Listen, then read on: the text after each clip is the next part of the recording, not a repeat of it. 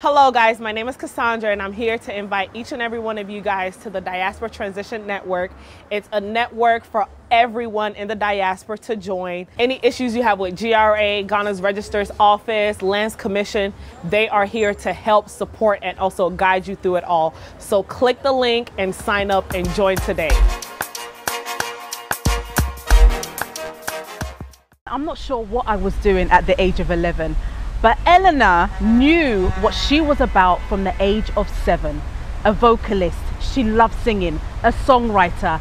At the age of 11, she had been on the album called Catch 22. Like, how did it all start, sis? At the age of 11, I think I was like kicking ball, I was playing football with the boys.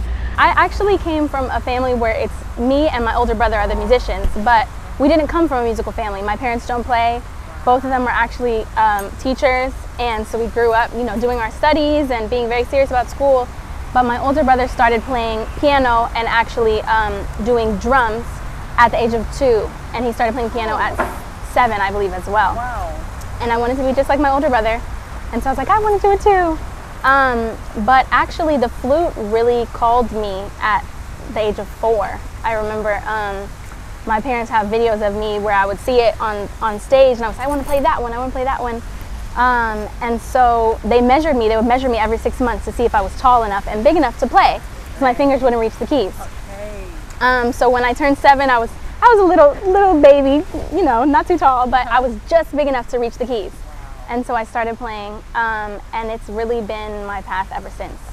And it hasn't really wavered. Ever. So you saw it on TV, you knew that that was the instrument that you wanted to play, and that's where your musical journey started. It is. So tell us about when you were 11 and recording music at that time. It's been really incredible because for me, music started taking me around the world at a very young age. And that's been my eyes to see, almost every part of the world, and I'm only in my young years so far. I won't say my age yet. But when I was 7 and my brother was 10, our parents actually moved to Cuba for 6 months. And that was when I first started playing flute. So that was my introduction to learning the instrument. And music, like here, is incredible. It's everywhere. It's part of the culture, it's part of the dances, it's part of, every household is just playing the music everywhere you go. And so that was my introduction to music, which was, I think, a little bit different than the US because it's ingrained into society in a different way. Okay. And so it just kind of pulled me in. Wow. And from there, I just kept going. And we started performing and touring and recording. At that age, I mentioned that I was probably playing in a park, playing with friends. Did you feel like you've missed out on a childhood, or were you just so engraved in what you're doing that it didn't matter what your friends were doing because you were loving your life? Times, yes, but almost never. And my parents didn't push me to play. It wasn't like they had to force us to practice or any of that. We kind of just wanted to do it. I also did after school activities. I did dance, and I didn't get to do sports because music took all my time. But we were still very serious about our studies. But I got to meet all these other people when I started touring. So I would meet kids, in different parts of the world and get to meet somebody here and get to meet somebody there. But it was a serious childhood. Yeah, at the same time. Very serious. Yeah, a lot of hours. I mean, tell us some of the hours that you've had to put in as a child. Ooh. I think, well, in the thousands for sure. Wow. When I was first starting, I would practice every day for at least 3-4 hours, and then that became rehearsals, and that became different things. And I was part of this incredible program run by a woman named Daisy Newman, who actually just passed away. So I'm sending my love to her right now. From the age of 7 to 18, I was in this program, and it was a 8-week summer music program, 8 to 8. And we studied and played and really trained. And they sent us about to be musicians. Wow. Leading on from the age of 18, how has your music career gone up? I feel really blessed because I've had an incredible set of mentors and older musicians that really took me under their wing from a young age. I mean, I credit my community completely and the teachers that I had for what my musical journey has been. So I moved to New York when I was 18 to study at the Manhattan School of Music, and I was following my brother once again. He was at Juilliard. And when I got there, I moved, and within a week I had a call to do my first recording session and my first tour. So I started right away. And you know, as we all know, once you are kind of in the door, all these incredible opportunities start coming, and you keep proving yourself and you keep proving yourself and showing up on time and being respectful and being nice and then delivering on a musical side. And I haven't really stopped since. I've met Common. I heard. He's such an amazing person. So tell us about working with Common. Yes, so I got called to do, he was doing an album called Black America Again, which was a few albums ago, and he needed some flute for the album. And so I came in and I played, and you know, I met the whole team. Everybody was wonderful. I'm sure you've met all of them as well. They're just lovely. And I played my part, and then they asked me if I could sing something, and I was like, sure. So I sang, and then they all were like, you actually sing, and I was like, oh yeah, I forgot to tell you that part. And so from there, I started singing and playing flute and touring with his band. Wow. For how long? How long was the tour? A few years. We did different spot dates like throughout. You know, from that time, maybe the next 2.5 years, I was on the road on and off with them. Wow. And then I got to do another feature with him on an album. And still, I mean, you know, as you know, he's so wonderful, and he's really the type of person where you can call anytime you need something. And especially the younger musicians, he's really a mentor to us as well. So yeah, I love all of them. Shout out to that team for sure. What do you love most, playing the flute or singing? Well, I kind of think of them as two hands. Okay. And for me, when I play the flute, what I'm trying to do is sing through the instrument. It's a vessel for what's here. And I think when I think about the origins of the music and the origins of the rhythms and the melodies, it comes down to the voice, because that was our first instrument. And so it's important to me to tap into that, but I don't know if I can choose. I think, yeah, I don't know if I can choose. Okay. You've performed at many amazing places. You look at her and you're just like, she's shy, no, she won't be able to perform. But you are an incredible performer. Tell us about some of the places that you perform, like the White House. Yes, so actually with Common, we got to do the Tiny Desk series in the White House. That was my second time performing there, and it was very special, especially because of the content of what we were doing. It was from the album Black America Again. He was talking about the prison industrial complex. He was talking about African Americans and what was going on in the US. And we went in there and we talked about that on the desk in the White House. And so it was a very historical moment. That was the first time that had happened. That was a really special day for us all to be in there. And it was an all African American team, every musician, every person working, everybody. And you know, we really represented that day, which was very important. Would you say that was the highlight of your musical moment, or what has been your highlight of your musical moment? That's one of them for sure. I think for me, my highlights are actually studying with the musical legends from different parts of the diaspora. And that's what I'm trying to do right now, is that I've studied with some legends from different areas and different parts of the world. And those memories, I think, are the highlights of my whole musical career. Mention some of them, So in Cuba, I studied with Orlando Maracavalle, who's like the head of one of the amazing Afro-Cuban legends of his time. He's young, but he's a legend. And in jazz, Hubert Laws, who's in his 80s now. And here, I'm actually getting to study with an amazing Atetem band player, De La Botri, which I'm so excited about that. He's amazing. So you're gonna get really, really good lessons. So basically, you go to each of these countries and you learn the flute. It hasn't been as structured as I want to make it now, but every time that I've been, that's what I try to do. Because I think for me, when I studied and went to college and did musical studies, we learned everything from a very Eurocentric perspective. They tell us that our harmony came from Europe. They tell us that our melodies came from Europe, even in jazz sometimes, which is African American music.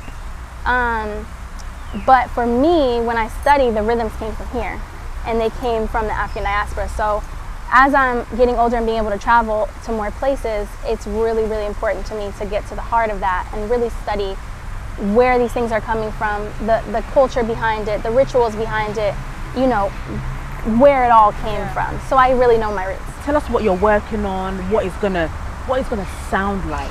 Yes. So I'm very excited about my new album. This is my first solo project. I'm doing a few because this one is very vocal centered. Okay. And I'm also working on some flute stuff as well. But this one, I'm working from different producers all over the country. I actually have something set up here with Kill Beats. Oh, I'm super excited about that. Oh, nice. And it is kind of like a mix between R&B, hip hop. There's some Afro beats in there. There's some kind of like a mix of all the things that I am. Okay. So now let's talk about Africa. Yeah. Because you have an African middle name. I do. Yes. I do. I have a Yoruba middle name. You have a Yoruba middle Yes. name. So have you traced your DNA to Yoruba? So we haven't my father's African American, and he gave me and my brother Yoruba middle names. He's Abayomi and I'm Ayodele, because he wanted us to be proud of our heritage that traced back to Africa. That's really important to him. And his mother actually was one of the first African American women to do her genealogy. Wow. And trace it all the way back through slavery. Wow. She hasn't done a DNA test to trace back to exactly where in Africa, but we grew up, and his whole family is very, very, very centered around making sure that the whole family and all the children and grandchildren are honoring our history and very aware of that we came from here. You're currently in Ghana. Yes. How many African countries have you visited, or is it just this is your first stop? So I've been, and this was some years ago, when I was maybe 4 or 5, I went to Morocco. Okay. But I need to go back as an adult. Yeah. And I've been to South Africa as well. But this is the first time I've traveled as an adult by myself, going somewhere outside of a tour. Okay. So being able to spend some real time, you know, because when we're touring, we spend a few days and then we move to the next place. Yeah, and you're working, you don't really get time to Exactly. explore. Exactly, or So- really immerse yourself in the culture. So how have you found it so far? It's been amazing. Yeah. It's been incredible. I mean, every day has been amazing. The people are so warm. The musicians that I've met here have been just so giving and just want to play, and like amazing also on top of that, of course. And just to see everything going on here when it comes to fashion, music, dance. I mean, there's people doing things everywhere, and it's amazing. And I've gotten a little piece of that everywhere I go, and I want to see more. And I think, you know, in the U.S., people don't know what is going on, and they don't know how much is, and what an amazing, you know, outside of the culture, but businesses that are budding and everything that's happening. So more people need to come and see it for themselves. Absolutely. You know, the music connects to the culture in a deeper way. You see it as part of people's daily life. You see it as part of their rituals. You see it as part of, you know, when they go to a party, they're dancing, you know, which is, that's how I like to do it. In terms of the language that we use, is it a barrier? Does language mean anything? You know, like we'll be singing in Chi or Ga or whatever. Does it make a difference when it comes to music? I don't think it does. I don't think it does, because when you hear the melody and the mood behind it, the music to support it, I always feel it regardless of what it is. And I always ask people, so what are you saying? And I think, you know, you might miss a couple things, but you know, in the United States, we're listening to music from here, and it doesn't stop us at all. I think you feel the beat, you feel the music, you feel it, and you can go from there. We'll be back and we'll talk about your journey in Ghana right now and what you see yourself doing in the next few years. Okay? We'll be right back.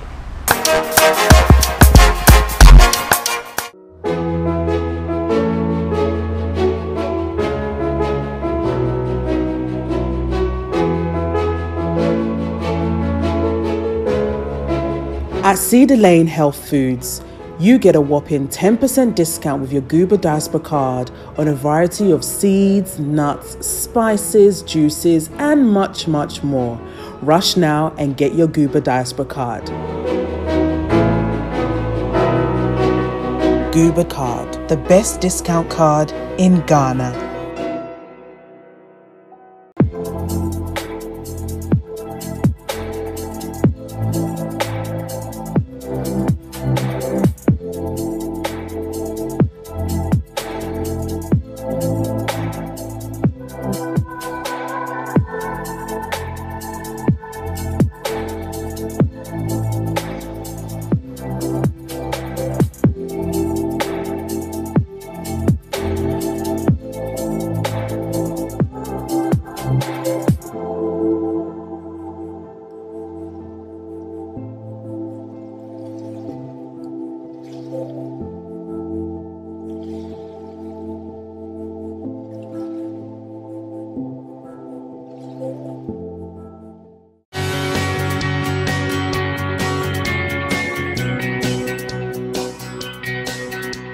Lucky's Place is the place to be if you want to dig in and enjoy the best of local and continental cuisine. Ghanaian flavors come alive, and there is a well-stocked open bar which serves you the best of local and foreign drinks to accompany your food. So grab a Gooba Diaspora card and make your way to Mango and Lucky's Place. Enjoy a huge discount of 15% off on all your favorite Ghanaian dishes. Gooba card, the best discount card in Ghana. Welcome back from that short commercial break. I'm still joined by this beauty, Elena. She's here. We're talking about music, we're talking about Africa, we're talking about Ghana right here. But I want to talk to you about you being an educator. What have you been doing in that side of things? What are you doing? So I actually just began formally starting this program. I've been teaching for a long time in different places that I go and having private students doing master classes, but I just zeroed in my focus to starting this program called Girls Empowerment Through the Arts for young girls of color in the United States, 13 to 18, to use music as a way to support their self-confidence, help them express themselves, and really find an expression to deal with traumas, to deal with going on in the world, to deal with just expression in general. And for me, when I was growing up, I wish that I had known to use my words through music a little earlier, because I use the flute, but there's no words, and I didn't start writing until a little later. And I'm actually working with Queen Imina on a few projects as well, because she does incredible educational work. And so I'm just about to start implementing this in the U.S. And doing 10 to 12 week trainings with young girls where they develop a project of their own, and in that 12 weeks they write and do everything themselves based on their own words, experiences, and through that taking them through like a route of self-confidence and also time management and just working on either poetry, songwriting, or creative writing. That's fantastic. You often hear that people say it was my music that took me out of the situation. It was my music that made me stop what I was about to do. How important is music psychologically, spiritually impact somebody's life? How important is music? It's so important. I mean, I don't even really have the words to describe, I think, the depth of how far it can go. Whether it be just to brighten your day, or whether it be part of a spiritual experience, or whether it be, something that you need to really lift you up. And I've seen it happen, to everyone I know, myself included. And I think just the fact that it's everywhere and that there's never a lack of it. And I think it's inside of everyone. I believe everyone's a musician. I think some just are trained, but I think for everyone to be able to use their voice and express themselves in that way is really important. And I think the flute also is a very emotional instrument. You hear it and it almost does something to you. What is it about the flute and the way it's played that it makes you feel a certain way? To me, it's very close to the human voice to me, and also it kind of sounds like a bird as well. I think something about its tone, I don't really have the words, because I really think the flute chose me, I didn't choose it. And so to me it sounds like singing. It sounds like... And is it difficult to learn? Is the flute really, really difficult to learn? Is it like learning the piano? Or it's difficult. It's difficult? Okay. It's difficult because, there's the air, but once you get it... The air? Yes. Tell me about the air. You have to just kind of figure out how to put the air into the instrument without getting dizzy. And then from there, the fingerings and all, but it's also an ancient instrument. I mean, you see it in every culture. Everyone has their own version, And so I think it's a very special spiritual instrument. And then how long does it take you to learn the flute for you to actually get it right? To get it right, maybe a few years. A few years? Maybe. You could do it faster, but I'm setting the bar high. Wow. Yeah. So you started at the age of 7. Yes. When did you think that I've got it now? I'm proper. How do you call it? Flute person? Flutist, yeah. Flutist. Okay. I don't think I felt like I was really there until I was like 10 years in. You set the bar really high for yourself, and then you say, okay. I think for me, that was studying how to really channel my emotions into the instrument, and I often felt like I couldn't quite get there. And so once I took 2 years to just think about how to really channel those emotions and what they sound like. And when I did that, I felt like I could have the proper cry, I could have the proper form of happiness I could have. And that's when I felt like, okay, maybe I can do it. Yes, I love it. Do we have the flute here? Oh, I can get it. Yes, can we get the flute, please? It's on my desk. In terms of collaborations in Africa, who are you really, especially Ghana, apart from the guy that's going to, Della's going to show you how to do the flute, but who else are you looking to work with? Well, I have many people. I was actually really excited to work with Amarado because one of the things I'm trying to do is connect with some different rappers and singers, because that's, you know, really the type of music I'm making right now. I really want to work with some producers to make some, so that's why I'm really excited to work with Phil Beats. I am super open to other people. I'm here like looking to connect So with artists. you would want to work with a rapper. So we have a rapper called Sarkodie. I I don't know if know. you know Yes, I Sarkodie. Do you think that you could do something? Absolutely. Yeah? Absolutely. I would love that. With the flute and his rap? Oh yeah. Because flute actually in the United States is being used under all these different rappers' songs right now as like an underneath. Whether it be Future or whether it be like a lot of, especially in Atlanta right now, they're doing a lot of flute. Wow. So I would love to bring that in. Okay. For sure. So if I hook you up with Sarkodie, Yes. you guys are going to make a mega hit. Mega. And you must feature my name in that track. No problem. Even if it's a do-do-do-do denta. Got you. It's done. I'll absolutely do it. Okay, so we've got the flute coming on stage right now. Thank you. Thank you. Please take it out. Let's see. I have to take my lip gloss off. I'm going to play it. Okay. And then, is it the flute really expensive? Is it a really expensive instrument? So it doesn't have to be. Okay. It doesn't have to be. The first flute I played, my parents got it from a friend, and we got it for very inexpensively, and I played that flute for 7 years. Okay. And also, then it lasts for a very long time. Lost for a lot, and then I saved up all my money to Okay. get this flute. Okay. Which is my, you know, a little more expensive. Okay. But About it how doesn't have much? to be. About how much? So the first one I got was 80 US. Okay. Okay. And this one, it run. I actually got it from a lady who was playing an Australian symphony, and she decided she didn't want to play it anymore. So she sold it to me for $1,500, but it runs for much more than that. It runs for 8. What? Yeah. The flute? Yeah. Okay. Wow. Which is, they have all types of ones. They have ones that are gold, and those run for, you know, I'm trying to get an endorsement right now for once. So Okay. we'll see if I can do that. Okay. Yeah. So can you play a little? Of course. Okay.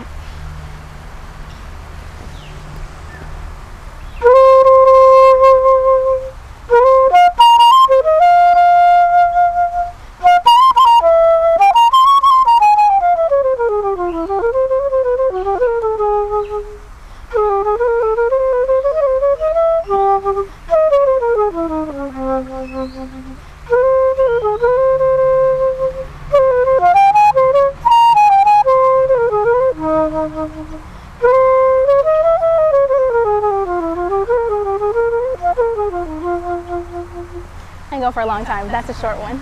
That sounds so soothing. It sounds so beautiful. It sounds like, you know, when you go into a spa, a massage place, and they've got those music that's on that relaxes you whilst you have your massage.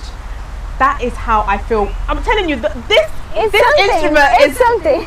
Oh my goodness. You know what? I am gonna call Sarkodie for you guys to do a collaboration I would love that. with this, because I think it will bring a different dynamic to the music that we do here, Yeah. and it adds an extra flavor. And so I'm gonna make that happen. I would love that. I can hear it already. You can hear it. You can yes. you can No, see for it as sure. well. This is like, I love playing in and weaving Wow. into like what somebody's saying. It's amazing. Wow, I think you're doing an amazing job, and you are so, you know, she's one of those ones that's really shy, but she's doing stuff in the background, like doing so much incredible work with your music and your talent, your songwriting, and the fact that your passion for music as well. So we will make sure that you'll stay in Ghana here, you do the right collaborations, Thank you. and I'm sure one of these days we'll come back on the show and you'll be like, Denta, Guess what we've done? I'm already knowing. I can't wait. Thank you so much, Elena, for joining me on the show. It's been absolutely a pleasure. We can't wait for your solo album. And we will see you in Ghana. I'm sure you're going to be coming more and more and more. Definitely. What do you have to say to those African Americans, those people in Cuba, about Ghana and the opportunities that are in Ghana? There are so many incredible things going on here. Incredible artists, filmmakers, fashion designers. The culture is amazing. You have to come see it for yourself. And make it as soon as possible, because it's something that you do not want to miss. She said it, you do not want to miss it, and you don't want to miss the Denta show. I will see you next week, same time. Stay blessed.